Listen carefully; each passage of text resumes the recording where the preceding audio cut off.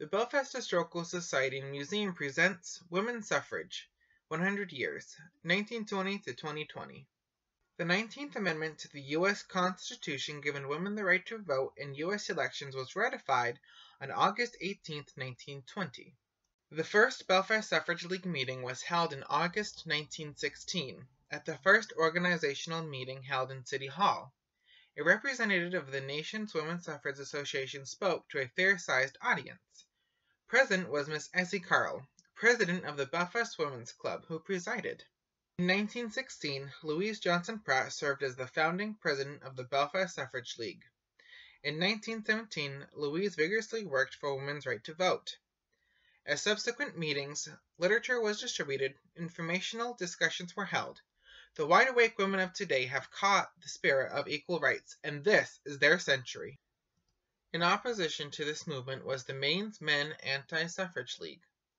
In September of 1919, they placed a notice in the Republican Journal stating their case.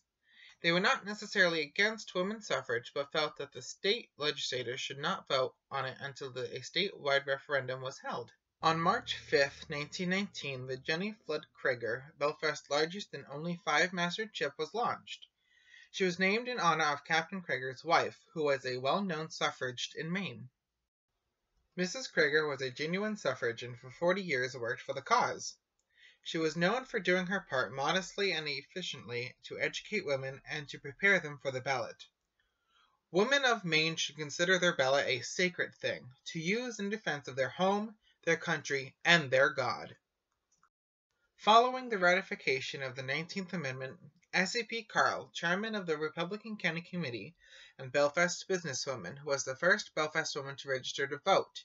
She was among the first women to turn out to register in early September 1920. Board of Registration, City Clerk's Office published the total count of those who registered to vote in the first election. A state election was held on September 13, 1920. Out of a total of 957, 85 men and 872 women registered. The women registered as 443 Republican, 136 Democrats, and 293 no preference.